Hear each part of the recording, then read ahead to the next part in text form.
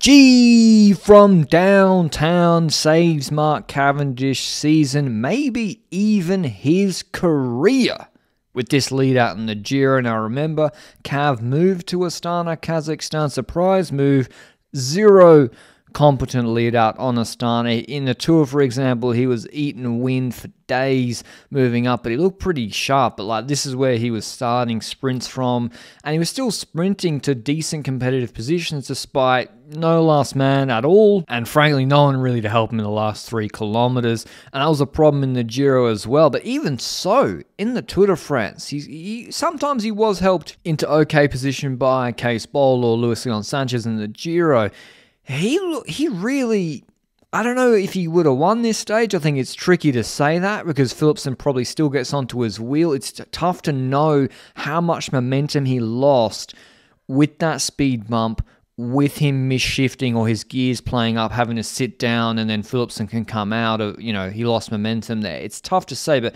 in the Tour he looked good as well, but still, no win in the Tour de France, and he crashed out.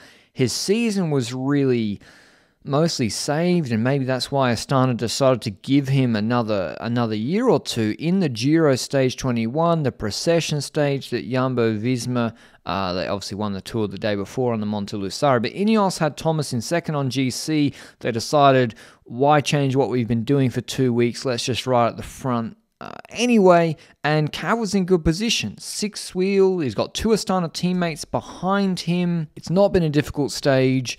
A lot of the sprinters and teams are on their knees or tired at this point, or like Pedersen's gone home, for example. But you can see already, now he's only got 1 teammate behind him, and the other 2 Astana riders are losing positions. And so in the Giro, they really struggled to put him in good position, even though you'll see in this sprint, he had a pretty clean pair of heels, and the sprinting competition wasn't as good as the Tour de France. So 3Ks to go, safety, quote-unquote safety for Thomas. Cav's pretty much on his own near Bahrain, wanting to move up. And this is what you maybe don't see when you're wondering, why wasn't he competitive in these sprints? He's faster than a lot of these guys.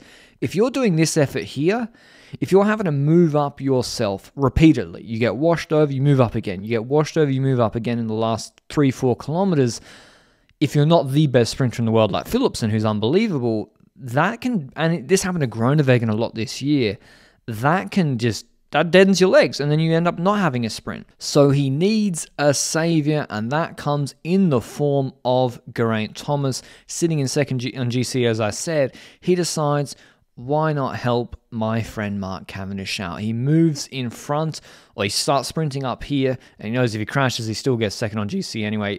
Looks over at Luis Leon, don't know how much English he speaks, and says the universal head flick, which means get on my wheel. That's understood in all languages, and Cav's there, and you see Gaviria's train gets melted by Geraint Thomas Leadout. And you might be thinking, oh, well, it's not his last man, and yeah, maybe I'm hamming it up a little bit, but I think this was so important that Cav was able to stay from 5th position, where Luis Leon had moved him into, at 2.3Ks to go, through the chicane, apex. Thomas closes off that side, goes to the other side, apex there, keeping Cav 5th wheel for a kilometre. That allowed Cav to save his legs, to stay fresh for the actual final sprint as they get onto the pavé. Because yes, Luis Leon ain't going to be able to do anything at all after G pulls off, but Cav hasn't had to fight Milan, Pasqualon, Kirsch, Ackermann, all these guys to just hold his position in the last 2 minutes, which we're in, of this sprint going under the Flamme Rouge. And so when G pulls off here, he's 5th wheel, but he's not had to spend nearly as much energy as he did in the Tour, as he did in all the other Giro sprints, or many of them, in that phase of the sprint. And so when he gets washed over by Kirsch, or Stewart comes up the left with FDJ, and Gaviria is trying to get, I think, onto Cantor's wheel, who maybe that's who is leading out Cavendish, and Kirsch bumps him off, he's happy to lose a few positions, because it's okay being 7th wheel with fresh legs at this point in the sprint, particularly with a difficult pavé sprint. There's one man he wants, and this is always what I find interesting in sprints, is how few riders identify who is the man to go with, and Cav knows who you want to be on. It's the Maglia Ciclamino, Jonathan Milan, the best lead-out man in the world. Sometimes he even wins when he does his lead-out. Cav wants his wheel because he's going to jump early. He jumps early in every single sprint. He provides you with impeccable draft because he's a monster unit who sits really upright. See, Cav? No, my wheel. He was chilling before. He was letting guys take wheels in front of him. He was not really stressed when G pulled off, but then Milan's wheel, when Milan starts to move, that's the wheel he wants, and he gets himself glued onto his wheel at 700 meters to go. It's the perfect wheel to be on. Sam Bennett with the Van Poppel lead out in other races has been a really good wheel to be on, and others have fought for that wheel. When Milan is sprinting, like in Guangxi, for example, recently, and like in the Giro, he's the wheel to be on. But Gaviria launches early, Cav switches onto his wheel, and yes, he's probably winning from position anyway because he's held fifth wheel pretty comfortably compared to the other guys who've had to move up. He gets onto Gaviria's wheel, who gives him the lead out, him and Milan jumping way too early, and it's Kirsch and Fiorelli second. And I mean, look at Milan's decision here is really strange, right? He's got to jump onto Gaviria's wheel, and he can't. He can close off Cav. You'll see Philipsen in every tour sprint, or half of them, he did that.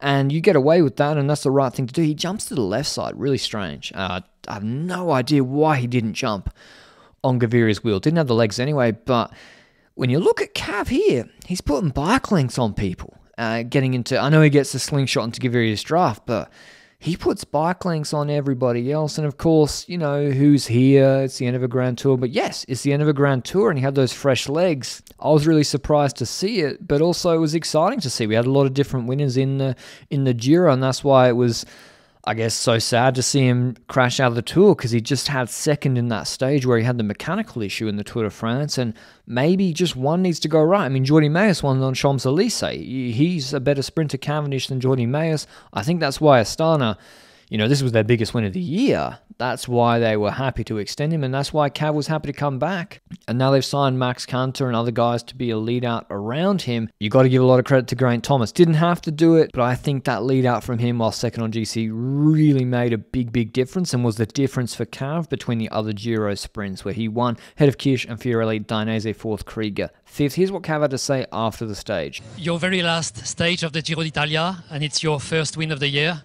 How exceptional is that? I'm very happy. You've always got to put like a negative little thing on every question, don't you? Like a little pessimistic thing. That's my first win. I'm super happy. Like, well, it was a long, hard slog to get here to the end of the Giro, but you know, we felt close a couple of times before, and my boys did incredible, and my friends did incredible. Are you talking about Geraint Thomas? We just had some great friends today, you know, long-time friends, and wow,